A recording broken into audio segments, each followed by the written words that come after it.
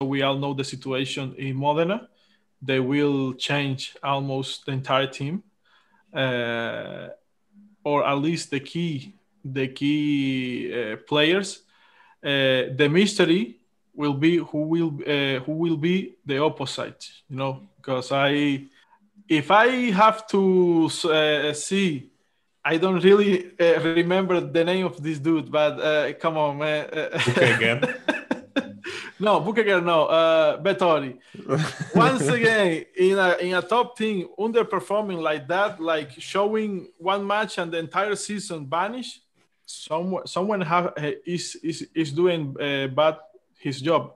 But also, I understand that because the problem with the Italians and foreigners, they need to do it. But I prefer to have two Italian middle blockers and the libero, of course, which is Grevenico, and this is a problem. So this team of Modena, many people say it will be one of the best next season, but they will have some problems next season.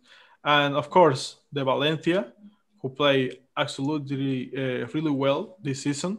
But like the next one, they will renew all the team, so they also don't want to. This is the new champion with Nishida. It will be over, guys. No chances for the other teams. The next season is decided. If Nishida goes to Vibo Valentia, the season is decided before it starts. They will bring very strong power like Douglas Sousa, the Olympic champion that never played in the Olympics. Mauricio Borges, that dude play, but is like for me normal player.